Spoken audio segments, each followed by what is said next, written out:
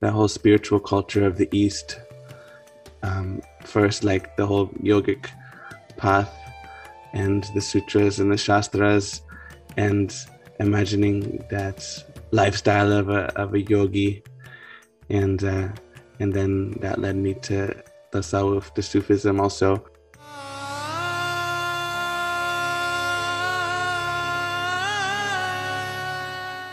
I always felt like living, in Canada and growing up there, I just felt, you could say, like disconnected, and it was hard to feel like a sense of home, a sense of security, a sense of inspiration. It felt like growing up in a foreign land almost.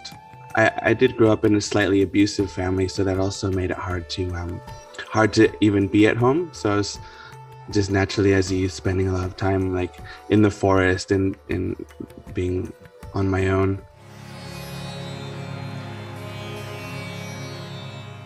That whole spiritual culture of the East.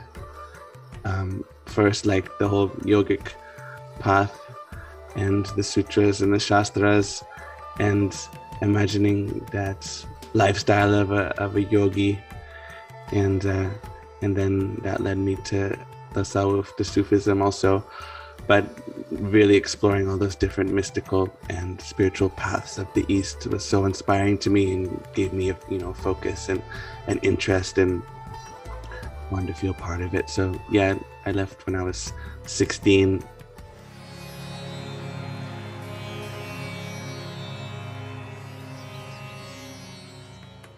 I knew India through the Shastras, so I was like the scriptures. So I was imagining an India from like 1,000 years ago, and I'd been studying Sanskrit and the whole like sannyas of that time and what that was like. So I was a bit of an antique when I got there.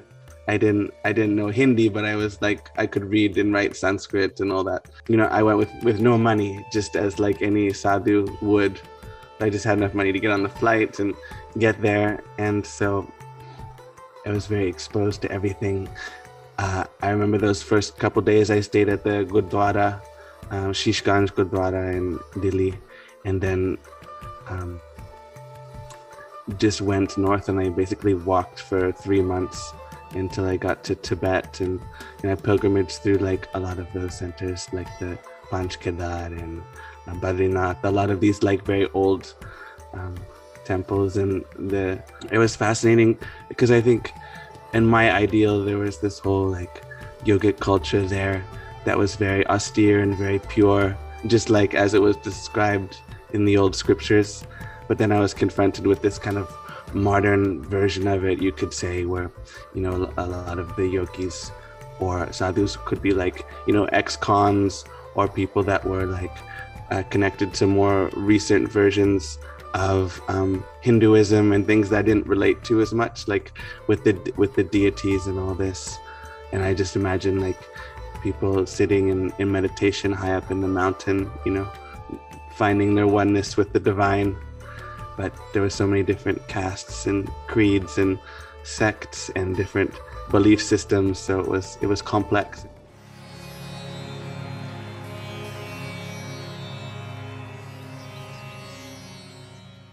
Actually 5 years that I was in that life of a dervish completely.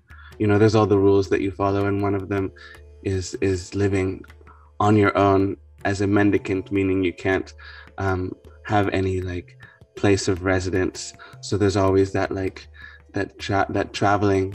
It's very different than being in the world of humans that have, they give you an association of who you are and what you are all the time. So it's very confronting to be alone like that. There was, of course, moments of meeting different yogis that were far in the mountains, living in a little kutia, like a little hut, and doing their practice, their sadhana.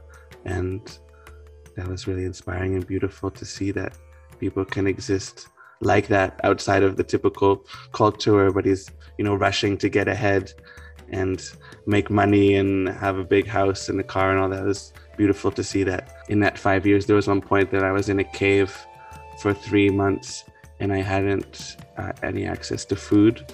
So it felt I had to just sit quietly and still in meditation to survive that long. And there, there was also time of like a couple of times like of being poisoned. I mean, by my own fault of like, eating the wrong wild root or mushroom, and then being like stung by a scorpion in the night, and just all those kind of things that happen when one's just living out in the wild, and there's really nobody there to save you. There'd be moments I remember, like for example, I'd be like in the middle of nowhere and it'd be really cold or something. I just imagined like, wow, it'd be so nice just to have a big blanket right now, or a light that I could turn on, or like a bowl of fruit, just imagine, because you imagine that world where you just go to a grocery store and buy food, or go home and sleep in a bed, and yeah, there was fleeting moments, but I did understand even at that time all the commitment, all the responsibility, all the karma that goes with that. So I remember thinking like, no, Tahir, you don't want to go back and have to, deal with your family or like have some kind of profession to be able to live in that way. It's not worth it. Look where you are, like in the Himalayas. Look how beautiful it is, the fresh air and all the life around. It's not like a city with bustling, frustrated people.